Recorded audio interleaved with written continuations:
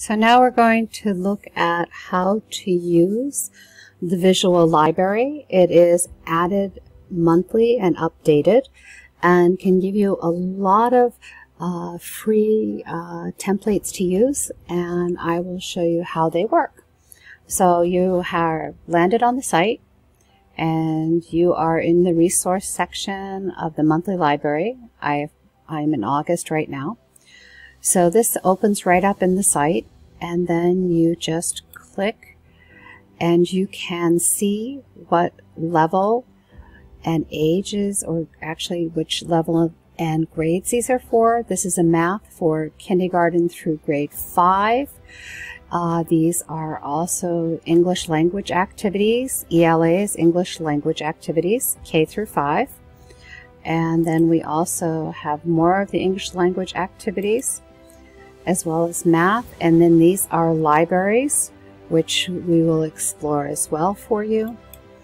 And these are more libraries. So let's go back and let's look at, I'm interested in, let's check one. I would like to go to Inferences with Photos. So I will click that link. That'll take me there. To go back, I just click the sandhouse at the bottom, and that'll bring me back to that page. So let's go back here. And these are Inferences with Photos by Trang Le.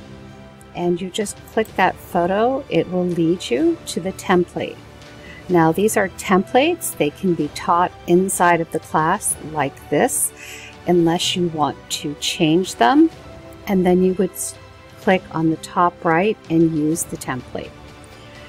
And here are the directions, and you can play the videos as well. And so there's the video. It explains it for them. And then you will go to the next slide, and this is also for people that have Pear Deck added. I don't use Pear Deck, other people do. So you can add Pear Deck to it. And then they can draw on the slide. And then they can make inferences about the photos. So this is a wonderful lesson. And now, like I said, if you'd like to use this lesson to teach, you can teach this. And there's just so many slides. How many does she have here?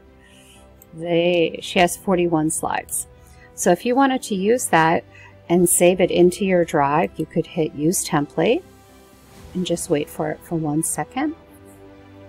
And then you have all of them here, and you can edit them any way you see fit.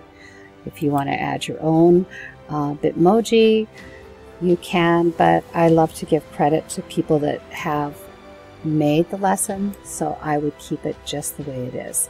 I would not even save that into my drive unless there was something I could not use. So that's how we navigate and use the library. So this is our August library. And so the libraries from now on, I have my assistant going in. She's adding to the charts. I design the library behind it, and then they're totally visual. Now, I mentioned I wanted to show you what a library was if it says library. So if you see library, what you do is you will click it here. Go into that lesson to check it by clicking the photo. Excuse me. And then there are tons and tons of books that the kids can hear. And usually libraries are only on one slide, and then you just click on the book, and then it will play for you the story for the students. So these are really great resources in the class as well.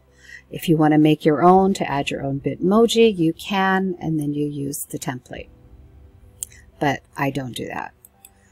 So I hope this helps you understand more about the libraries, and these are updated every month, and they can contain anywhere from 40 to 90 slides, depending on how hard we were working that month.